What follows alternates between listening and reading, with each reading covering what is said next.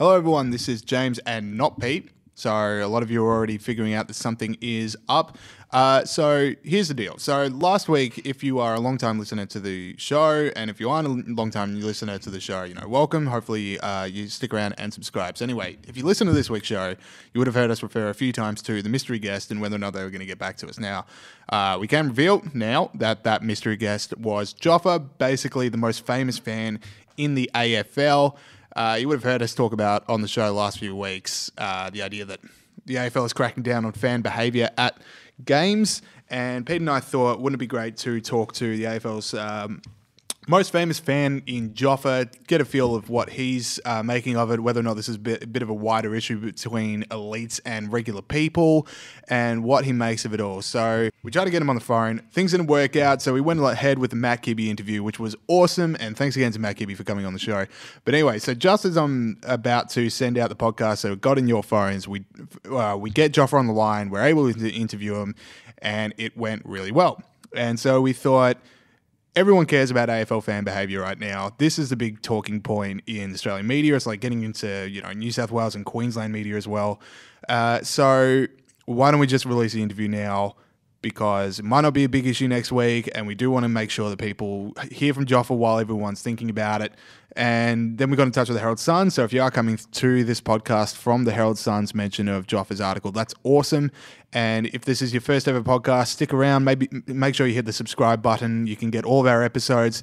And we've got a whole bunch of interviews, a whole bunch of other episodes you can listen to as well. So for long-time listeners, enjoy Joffa. Regular scheduling program comes back next week, but enjoy this extra bonus treat. If you are new to the show, make sure you're subscribing. Make sure you're hitting 5-star reviews if you like the show. And right, so we'll go to that interview now. All right, so we're here with Australian rules football's most famous fan, leader of the Collingwood cheer squad, known around the country for wearing his gold sequin jacket when the Pies are going to win. Joffa Korf, welcome to the Young IPA podcast. Thanks, guys. Good of you to have me. No problem. So you wrote on your Facebook on June 12, I won't attend another AFL game until Gill comes out and apologises to all supporters at the way we are being treated. Now, what made you so angry that you would stop yourself from doing the thing you love, going and watching the Mighty Pies? Well, they've been trying to sanitise the terraces for some time now, and this year it seems to be a little bit worse, and it's come to the point of just being unbearable. I think security have gone way overboard. You hear rumours that there are people filming other people. It just didn't feel like football anymore. So someone had to stand up and sort of say, hey, this is enough. We've had enough, leave us alone. Basically, what we're saying is, leave us alone. We tend to self-regulate. We're not about violence at the football. In fact, people, who involve themselves in any type of violence at the football should be banished for life. We don't want them.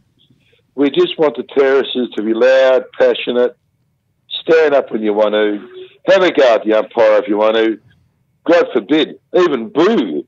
I mean, that's all a part of what we do. Not just me. I'm talking on behalf of all my brethren right across Australia. That's what the supporter does. Leave us alone. Let's talk about the brethren. So how much support have you been getting from other AFL fans around the country about this boycott? Well, now let me explain something about boycotts. Now, boycotts don't usually work unless you get thousands upon thousands of people. So you've got to be very, very careful personally to do a boycott. That's fine. But to try and get a boycott to come with you doesn't work, because you might start up something on social media and you might get hundreds and hundreds, and you sort of think, yeah, this is going to be good, it's going to work. But in reality, at any football game, you're not going to miss 200 people.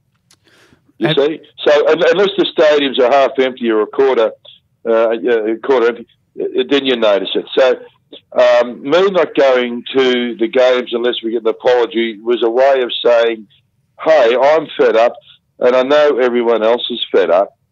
And as far as support, I don't think I can ever remember 18 tribes, as it is now, because we've got 18 clubs. I can't remember 18 tribes coming together, side by side, all with the same voice, all with the the same. The thing that I'm saying is leave us alone. We've been very strong in our message. We've been very clear. It's unified. It's 18 club supporters coming together. We may never, ever see this type of thing again, but we're seeing it now because everybody is of the same opinion. Leave us alone. Have you had any contact from Gil McLachlan, who's the AFL in charge of the AFL, or even Eddie Maguire, the Collingwood president?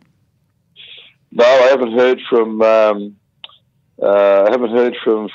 From Gil. I regularly have chats with Eddie, text messages and so forth. But Gillen won't apologise to me. I'm just an underling. I'm an underling in the terrace. Gil McLachlan's the big CEO. Why would he take time out to talk to me? That's never going to happen. And I understand that. As far as the apology goes, I accept his apology, so I will be back to the game on the weekend. I accept his acknowledgements that there are a lot of things wrong in the terraces at the moment. I accept that and thank him for that, for acknowledging that. So let's see what happens in this round and the full round the week after. So I think we'll see a difference. I'm pretty sure on that. So you say you accept his apology that he issued at the press conference. Is there anything you would have liked to hear him say other than sorry? Is there any more stronger statement you would have wished he'd made while he was up there? Well, he didn't mention the word sorry at the press conference, I don't think. Is that right? I don't think so, yeah. But he mentioned the word sorry to the Herald Sun yesterday. So I'm running with that. I'm running with his apology yesterday to the chief football writer of the Herald Sun. I forget his name, the bald-headed guy. Yeah, Mark Robinson. Yeah, him. Him. What's his name? Robertson. Yeah, Robbo. Robertson or Robinson? Robinson. Robinson, okay. He mentioned an apology to him. So that's good enough for me. We acknowledge that. We run with that. Today he acknowledged that the security have been over a little bit heavy-handed, and we acknowledge that and we run with that. So we'll see what happens now and next week and the rest of the season that will follow. That's what we'll do. Joff, you had a piece in The Age recently, and one bit really sort of stuck with me. You wrote, when you go to the footy, you are among people who won't point the finger and tell you what you should be thinking, what you should be saying, and when you should be saying it. In today's world, there are not many places like that. I was particularly fascinated by that last bit where you said there's not many places like that. Do you feel like we're overregulated at the moment, just in society generally? We in politics, I lean towards the left. Sadly, there are a minority of people who are extreme to left-wing lunatics. That's what they are. They infiltrate the media and the radio stations, and they push out this message that this is how you've got to think, this is what you've got to say, you can't behave like that. And this minority, the extreme left-wing lunatics, they have a very powerful voice and a very loud voice. And the PC society that we're living in today is going to kill us. It is slowly doing it now. So, and it's also people pretending to be offended. There are a lot of people out there that just pretend to be offended so they can talk about something. I'm probably getting off track here a bit. No, this is great stuff, Joff. I think in the terraces, we're all one people. We're all there for the one reason, to support the club that we love. There's no PC. There's no pointing the finger. There's no looking down on someone because they may not have reached the heights that you've reached in life. We are being bashed by commentators who sit behind glass windows at football games. You're not allowed to boo.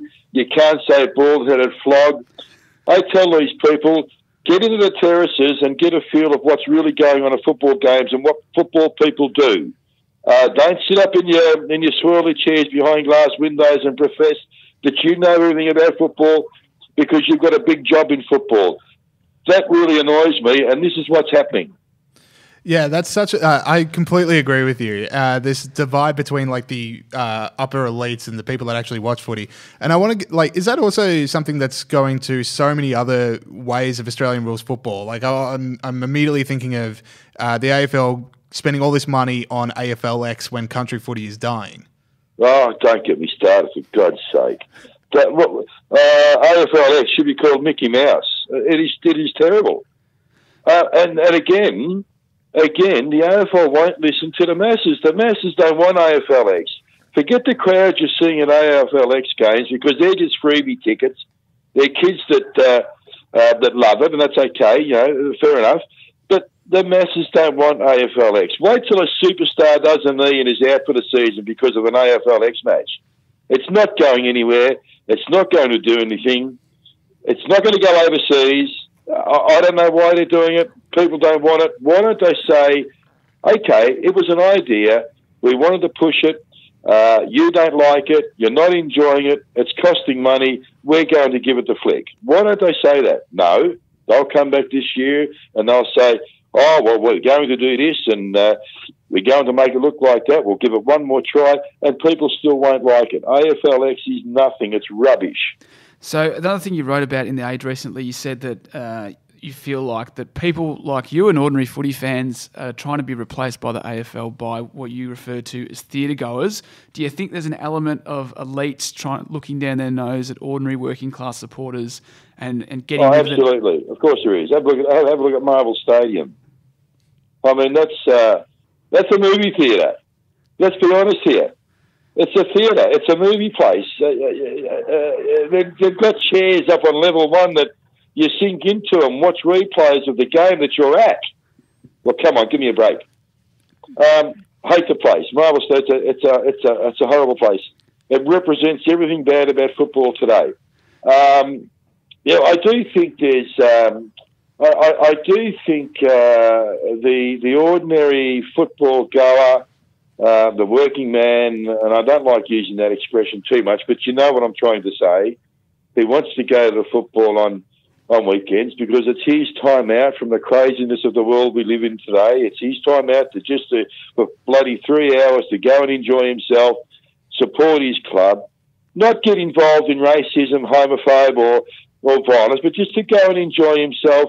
And we're now being lectured to, and we're having their finger pointing at us saying, well, now we're going to watch how you enjoy yourselves, and we're going to tell you how you should enjoy yourselves. We're going to tell you that you shouldn't call the umpire a bald-headed flog, and we're certainly going to tell you that booing is offensive. Well, hang on a minute. Piss off. Leave us alone. Again, I get back to this very important message of leaving us alone because that's what they've got to start doing. Let us be. And I think I mentioned that in the article as well in The Age. Just let us be. We're not silly people. We're not idiots. We self-regulate. Leave us alone. No worries, Joffa. Well, we've got time for one more question before we'll let you go. Yes. I just wanted to ask you, what is your greatest moment ever at the footy? Oh, gee, that's a pretty unfair sort of question because when you follow a great club like Collingwood, there are zillions of great moments. I think the greatest moment would be sitting at a grand final in the last quarter, knowing that you're not going to lose and you're waiting 30 long minutes to see your team lift up the Premiership Cup. And, of course, I'm referring to 2010. It was just magnificent to sit there and for a club that you love and you're waiting, like I said, 25, 30 minutes and you know it's going to happen. You can't get beat. It is just one of the most amazing things that a football fan can experience. So I would have to say 2010 for that reason alone. All right, Joffa, I've actually got one more question for you. So, yes, you said before this was the last one. Yeah, well, we pulled a Swifty on you. So, anyway, last question. I promise this time. The whole issue really comes down to umpires not being wanted. Umpires don't want to be booed at work, and they say, "Well, we can't come to your workplace." Don't give me. This is my workplace. Okay, don't even mention that. How precious is an umpire to point somebody out in the crowd? That man called me a bald-headed flog, for God's sake. Ask another question. This is going to end sour. Oh, no, I was just going to say, if the umpires are rejecting getting booed at their workplace, would you be okay with umpires coming to other people's workplaces and booing them so they get to get it would be. I would love umpires to come to my work. I would sit back and laugh my head off. It would be the funniest thing. But you know what? In my workplace, I'm not getting paid $10,000 a day. Well, Joffa, I think on that note, that's a very good answer. We'll let you go. Thank you so much for coming on the Young IPA podcast, Joffa. Guys, it's been a great pleasure, and let me know when it's up and running, and we'll process it through the social media system. I might even send a copy to Gil. Oh, that'd be great. We'd love that. I'm sure he's a listener anyway, but we'll see. Well, I don't know if he'd like it too much. Guys, thank you.